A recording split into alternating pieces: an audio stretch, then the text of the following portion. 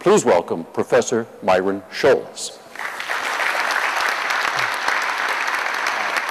Thank you very much. Actually, I always get worried as you get very old that your introduction will take up the entire time for your presentation. So there is a theorem about that in the limiting conditions. I want to talk today about, as mentioned, about capital structure and optionality, but I also want to talk for a moment about Merton Miller and Franco Modigliani, and coming here to South Africa for the presentation. I noticed when Joel Stern said that when he asked us all to come here, to South Africa, that we all agreed to come, part because it was Merton Miller and because in part Joel's persuasiveness, but what he failed to inform you was that he said that he would pay me $100,000 to come.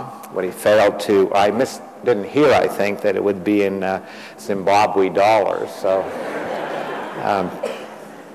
the interesting part of this is that a lot of people here today go back both from my association with Merton Miller and then my association with Franco Modigliani, because I was an associate professor along with Stu Myers and Bob Merton and Franco Modigliani at MIT as well. So I guess I bridged both gaps. But one of the interesting things about Merton Miller, as Dick alluded to, was his tremendous sense of humor and his great love of people, great love of understanding economics and really building the field of finance. I was fortunate to be there at that time when the field was very young and just growing.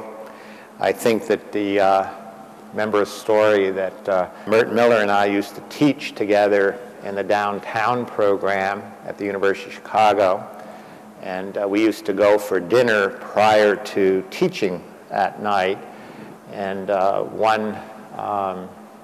and Merton used to always have one of those martinis before dinner, during dinner before class.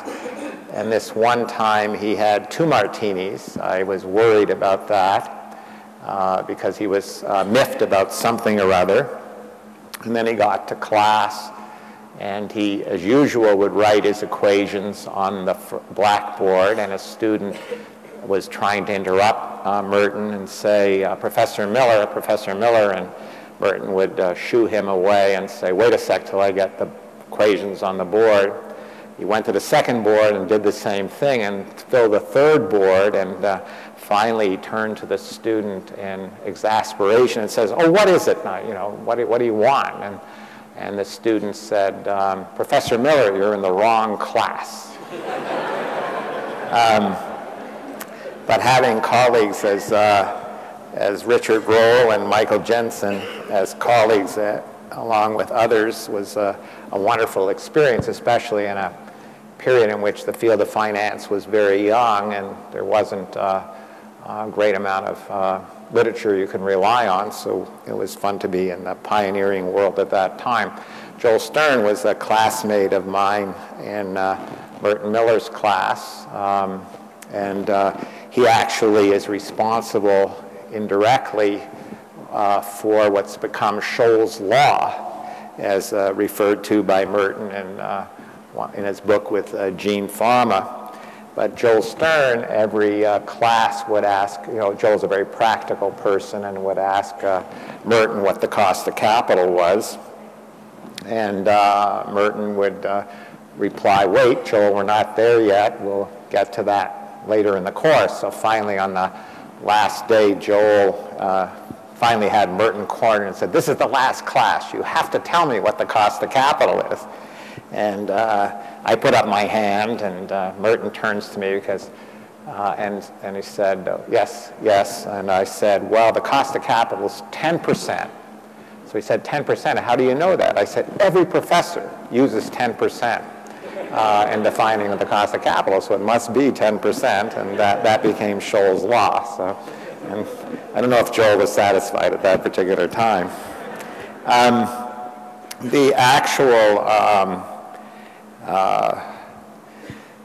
papers I wrote, was fortunate to be able to write 5 or 6 papers with Merton Miller, including papers that Dick alluded to and talked about, both a theoretical paper on dividends and taxes, and then empirical tests of dividends with Merton. We also had some papers on tests of the capital asset pricing model, and one on a paper on executive compensation, which Joel Stern asked us to present at a conference that he was running for some accountants. And at the end of our discussion, he was so exasperated that Joel got up and said, "You people, this is what they were saying and how important it was." So that didn't leave me with a great feeling that I was communicating it correctly at that particular moment.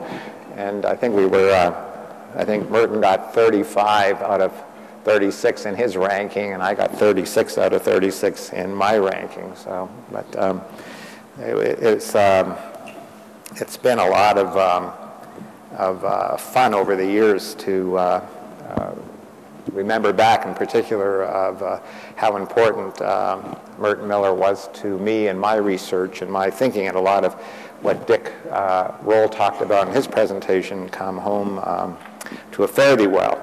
Well, the interesting part of the arbitrage proof, as Dick suggested in his talk, was, as I have here at the bottom, is really the key to my thinking over the years, and that markets work, and that substitution, the ability to think about how you would substitute on either personal account or be able to substitute on one security for another, was the key to a lot of my thinking, and was part of my thesis, the idea, degree of substitution of particular securities. And it's also the key to the way I think about my business currently, and how markets operate, that securities, if mispriced, as Stu Myers talked about, soon come back to equilibrium prices in a very quick period of time.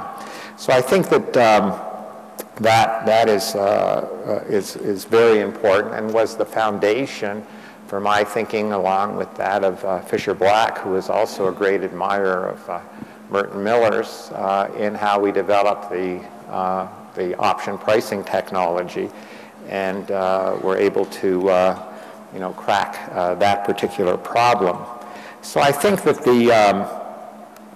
when we think about capital structure issues, that one of the interesting parts of the capital structure, which really excited me when I first thought about options and was working on options and the option pricing technology, was that how did we price risky debt? Because in the Miller-Modigliani world, there was risky debt was really not part of their lexicon. It was just that we had debt and equity. And actually, if you think about the firm, and we called our paper The Pricing of Options and Corporate Liabilities, the firm itself has value. The assets of the firm are valuable, and the debt and equity are options. The equity is a call option in the sense that the equity holders have the right to buy back the firm by paying off the debt on its expiration, or they can have the right to put the firm to the equity holders in a bankruptcy situation. So that would be if the face amount of the debt is 100 and the value of the firm is above 100, say 200, then obviously the equity holders would pay off the debt for 100 and subtract the 100 from the 200 of value of the firm and have 100 left. On the other hand, if the value of the firm were less than 100, say 90, then the equity holders would put the firm to the debt holders or default. So essentially the value of the firm, again, even if you have the simple model of the risky debt, the value of the firm is, again, independent of the debt to equity ratio. It's just that the debt holders themselves have a combination claim. That's a pure debt claim, a riskless debt claim, and then also an equity component. Obviously, as the value of the assets of the firm falls, the debt holders are then much more concerned about the value of the value of the assets. If the value of the firm increases, then the value of the equity holders almost for sure will pay off on the value of the debt. So if you think about it, that if a person would buy the equity, which is the call option, and then buy the debt of the firm, which is the put option, basically you end up having the firm again. And so that the initial excitement that I had and Fisher had was to think about the debt and equity as being options, and as a result of that, still the Miller-Modigliani arguments actually went through, but it's just that the debt itself had features of equity, and that was very important in considering that risky debt itself would have those components. So I think that, and Miller argued obviously that both taxes and bankruptcy costs were small, and others have argued that here. But I do think that we have to take account in particular situations of the cost of adjusting leverage, and the cost of adjusting leverage, especially when you have risky debt. Yeah, the cost of adjusting leverage might be large itself, but it doesn't necessarily have to do only with debt and equity, so that it's maybe that the capital structure issues themselves are important or not important, but it also has to do with adjusting the operating policies of firms. So again, going back to the asset side, if you have risky debt. So I think the current case in point is interesting because we have global financial institutions around the world that are having extreme difficulty in readjusting their capital structures.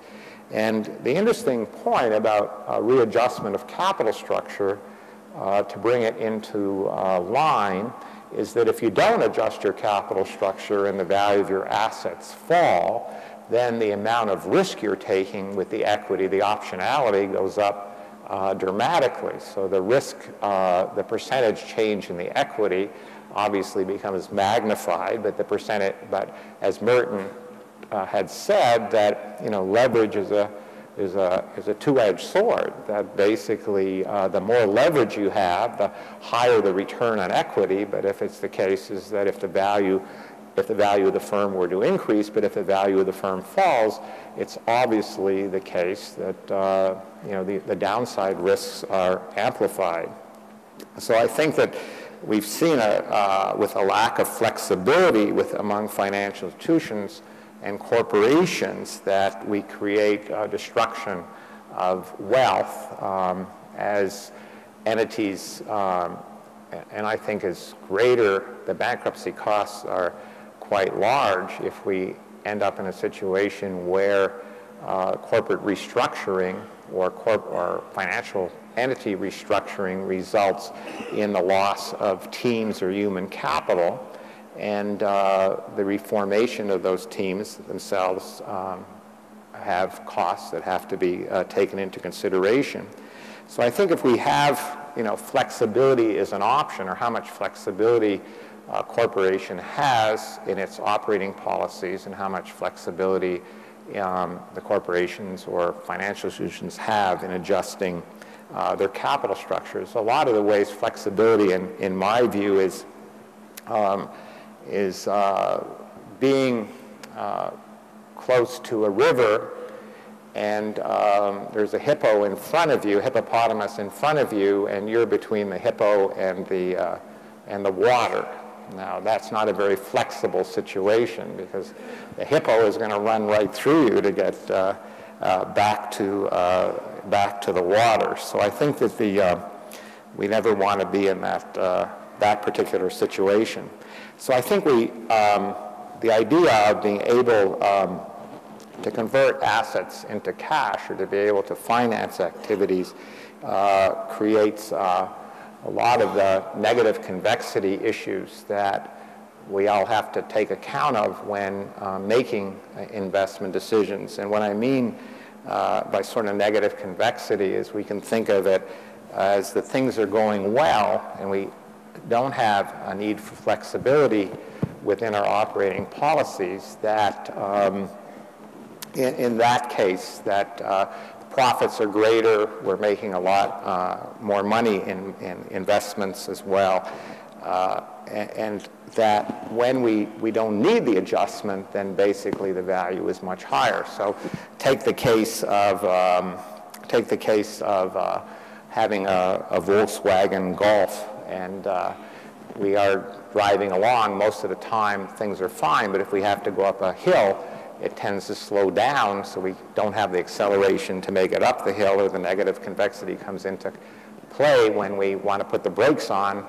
We're going down a steep hill, and we don't have that braking ability. But if we buy a car that has the flexibility to be able to take us over the hills, such as a BMW or other fast cars, that basically cost us more for those options, those flexibility options that we need. And one of the interesting facets of finance that reflect inflexibility is if we end up in the debt trap. Namely, we end up in a situation, as we see many of financial institutions today are in, is that the debt covenants that exist would preclude the issuing of debt, which is pari passu to existing debt. So basically, equity, when the firm wants to issue additional equity, additional debt, the debt holders would say to the equity holders, because of the contract or covenants, that the equity holders are not allowed to issue debt, but they can issue additional equity. But if the firm then looks at the cost of issuing additional equity, that every dollar of equity that's issued actually supports the debt holders. So more so than the equity holders. So it might be the case that issuing an additional dollar of equity actually ends up only that the value of the existing equity might fall such that maybe 100% is actually reducing the value of the equity and benefiting the debt holders, because the more equity that's issued, obviously the debt holders have a greater chance of being paid off and a greater support, so the value of the option that the equity holders is reduced. This creates, in many situations, because of the inflexibility, the destruction of equity value causes it to be the case, as we find with many financial institutions today, that if they issue equity, in that Merrill Lynch's case or Citicorp's case or other banks around the world, that basically the value of equity is reduced dramatically. More so than the actual, in some cases, more so than the actual capital that is increased. Now, that doesn't mean, by the way, that the bargain before the fact was inefficient. I'm not saying that the amount of debt that the corporation used, the banks used initially, don't does not violate the M&M propositions, the independence of it. It's just the consequences of actions have cost to the debt and equity holders, and those consequences have to be taken into account prior to the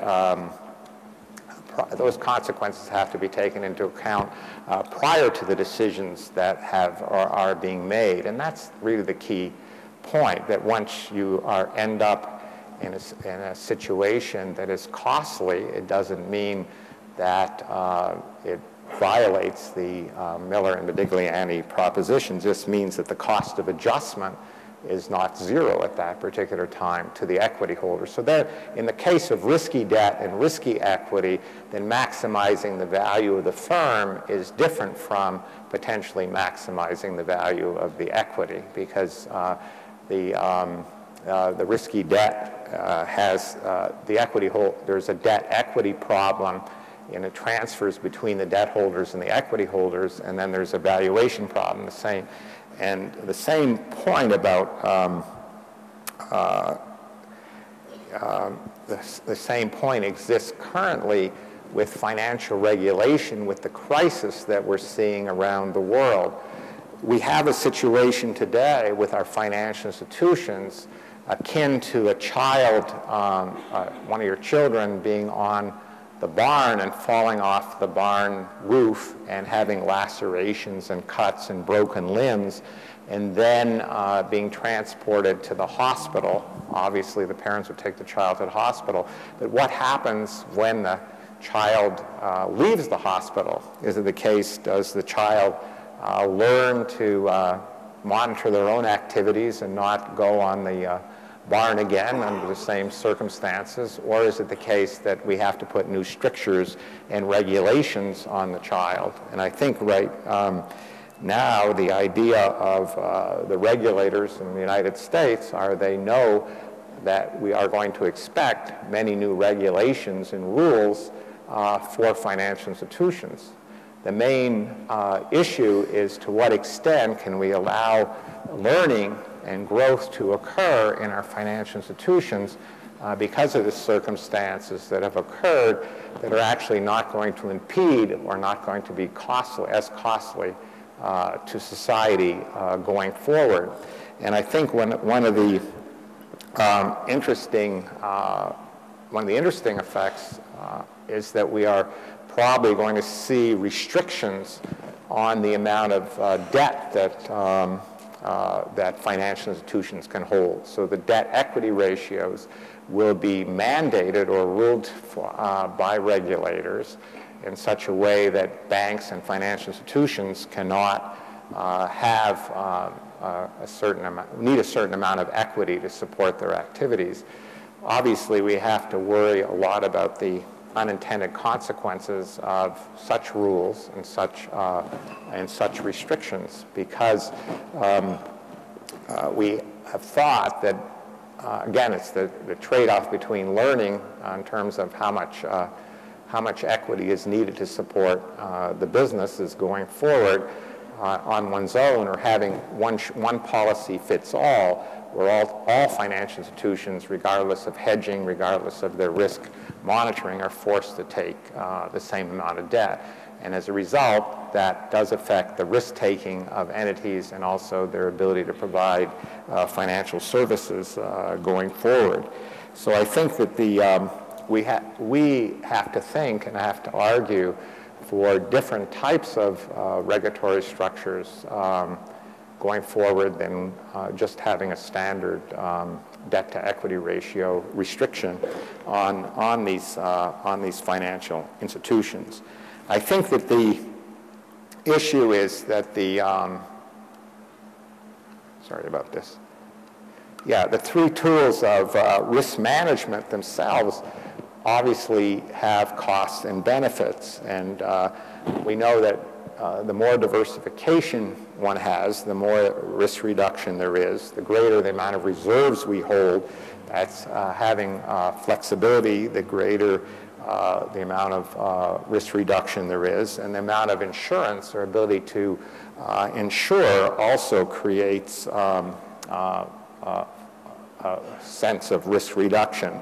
So I think that the ways in which you can adjust or think about flexibility is really thinking about the cost of anticipating and adjusting to shocks, okay? And it's possible to be proactive or reactive to looking at how to adjust to shocks.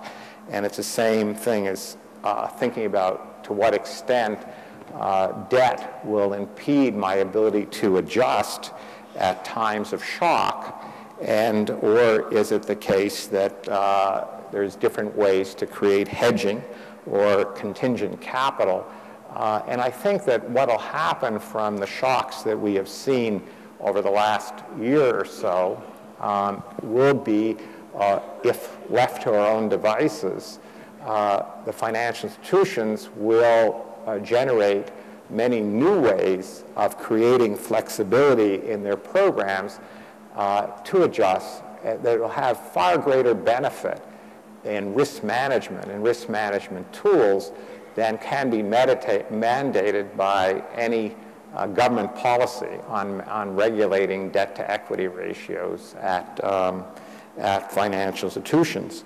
And I think that there's a realization that the negative convexity cost, or the cost of having to adjust, and it's interesting in running a business as a financial institution or as a fund, is that you have to invest. I mean, you can't say, I'm just going to be flexible, I'm just going to have diversification, I'm going to have reserves, I'm going to have a lot of optionality or insurance in running the business. Because as Stu Myers said, it's how do you create value for your investors? And as a financial institution or entity, that if you don't take risks, you don't try to generate profits, then you can't satisfy shareholders either, or investors either. And so the interesting problem is you're forced to invest. You're forced to invest, but you don't want to end up in a situation where you have not taken into account the cost of adjustment to shocks. It's the same thing as going out in Cape Town without an umbrella. If you go outside without an umbrella, it's costly to carry the umbrella. That creates flexibility for you to carry the umbrella. But if it should rain, maybe someone at the corner will show up and willing to sell you that umbrella, but at a higher cost, obviously, or you get wet.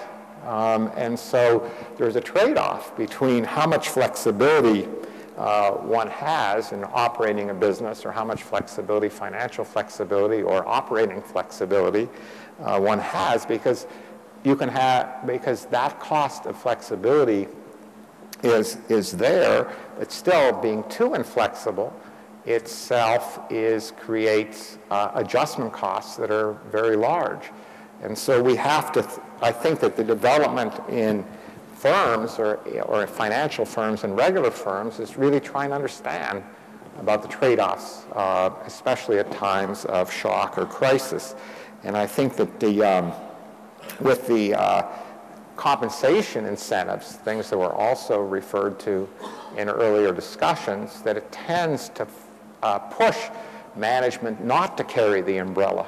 Financial firms that I have more association with and knowledge of tend to, given compensation incentives, actually would prefer, everything else being equal, not to carry the umbrella. And as Dick referred to in his conversation, those who are very successful in operating businesses probably did so without carrying the umbrella, with less flexibility, and they got away with it. And so it's remembering or thinking about flexibility and how much flexibility to build in is an important problem, both on the operating side and on the financing side. And each has its costs, too little or too much flexibility in how one operates. And that flexibility comes in to play because it's part of the entire financial intermediation business, through liquidity, that is very important, because the idea of liquidity, or being able to operate, whether you're a private equity firm or a financial intermediary or hedge fund, really is part and parcel a very when markets operate, or the ability to operate in markets, and I'll get to a definition of liquidity in a moment, but I think that it is coupled with the idea of providing, sorry, let me go back a sec here, risk transfer services, in the sense that the whole financial intermediation business is geared on providing liquidity. It's also geared on providing risk transfer services. And the idea that hedgers, the willingness of us to hedge our risks or provide for this flexibility through entering into contracts or activities with financial intermediaries who are the pure speculators in the Keynesian sense, that they are paid for providing risk transfer and liquidity services to the market. So, and this is different from efficient markets that was referred to earlier, in the sense that it's not predictive, it's reacting to the services that are demanded by corporations and other entities such as pension funds or insurance companies or us as individuals in the society. So it's reacting to their desires for provision of liquidity and risk transfer services. It's more akin to the Ordnance General in the Army providing services that others are willing to pay for. But the difference between being a speculator and speculating, okay, a speculator actually is paid for carrying risks and providing liquidity to the marketplace and allowing entities to adjust at lower cost, making the markets more efficient to be able to adjust their debt or equity structures or combinations thereof, while the active manager is actually more akin to the war general, you know, the ones that fight the actual battles. And we know that other than those who survive to tell stories about their great victories, that 50% of the war generals die and 50% of the war generals succeed. So it is pretty efficient in that regard. So I think that there's myriad examples in finance about the provision of liquidity and risk transfer services. I think that the key evolution in finance that has occurred over the last 20 to 30 years is differences between generalized risk transfer and idiosyncratic risks. To make money in a business, it's necessary to concentrate. If a business diversified across all activities bought just an index fund or bought a diversified portfolio of assets, there's no money to be made. There's just, you make a competitive rate of return on that investment. To make money, it's necessary to concentrate. It's necessary to concentrate on the asset side of the balance sheet and take idiosyncratic risk. It's necessary to take those risks to actually earn money.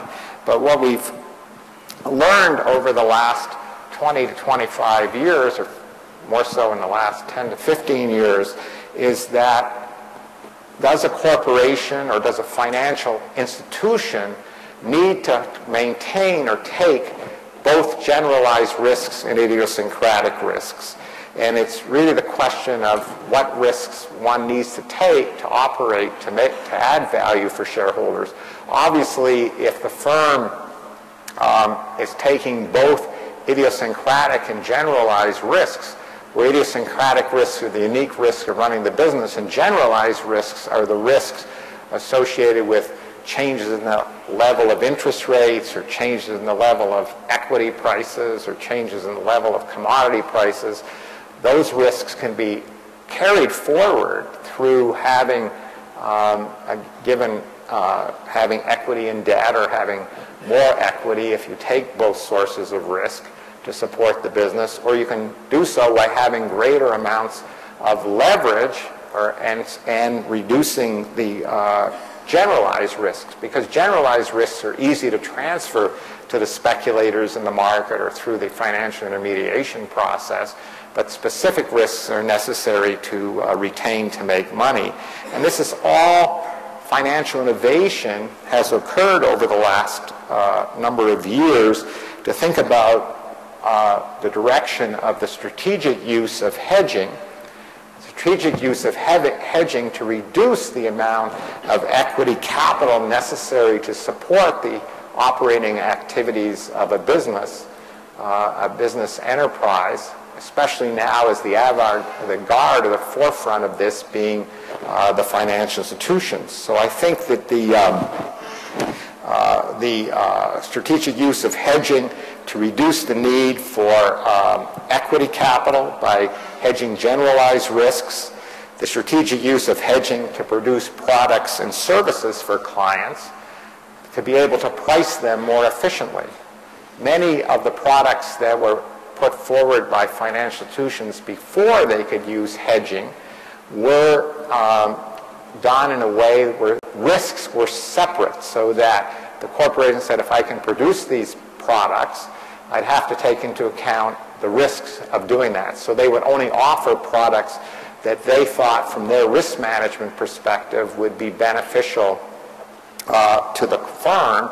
But now with the use of hedging technology and derivatives, it's possible to think about what the client wants, the products that the client wants, and be able to provide those, to then use hedging to actually reduce the risk of. So I think that there's a tremendous growth of the use of hedging. So if we end in a situation where regulation says we have to mandate a debt-to-equity ratio, then the growth that we've seen in hedging and risk transfer and liquidity provision will be mitigated or impinged upon, simply because of when one is forced to have a level of equity, it makes using these other techniques less efficient. And the trade-off between debt and equity and hedging is only transaction costs. It has to do with what's the least cost way of actually providing the services that the business wants to provide to clients. So I think that the liquidity and risk transfer provision are the major profit engine of corporations and banks. And I think one of the interesting problems that exist in the providing of speculative services or risk transfer and liquidity services to the market by these financial institutions is how the financial institution is making money. Is it making money by being a speculator, namely providing these services and being paid for these services by the entities that are using them, or is it making money by carrying risks forward in the market or by carrying inventory risks forward in the market? And many financial institutions confuse how they're making profits. Basically, the idea of monitoring or being able to understand that they make money by turning over the inventory and not actually taking the risks on the inventory that they're holding. What time? How much more do I have here till? In terms of the timing, Mr. Chairman. That's about it. All right, give me a few minutes. Give me just to finish up here. One of the interesting problems about liquidity in markets and being able to adjust debt to equity ratios is that understanding the states of nature under which we as financial entities or corporations might decide on when they will need liquidity and what the price of liquidity will be at that time is the aggregation problem. I can decide that if I'm going to move cities, being able to think about getting an additional job or a new job in another area, can think about selling my home very easily and readily and being able to move from, say, Cape Town to Johannesburg or vice versa. But at the same, if it happens that at the same time that not only that I want to move, but myriad other people want to move simultaneously or sell their homes, then obviously that creates a situation where there isn't liquidity in the market, the price of liquidity changes. So that in deciding on how to, if a financial institution or corporation thinks that they can refinance their activities, that sometimes the cost of readjustment is much greater than other times, and figuring out how to hedge those states of the world is very difficult. The reason it's very difficult is because even though each entity might take into account its liquidity needs, myopically it has to think about simultaneously what other entities are also doing, and when it needs liquidity or the ability of markets to function, basically the price of liquidity could be very high at that time, or the cost of risk transfer could be very high.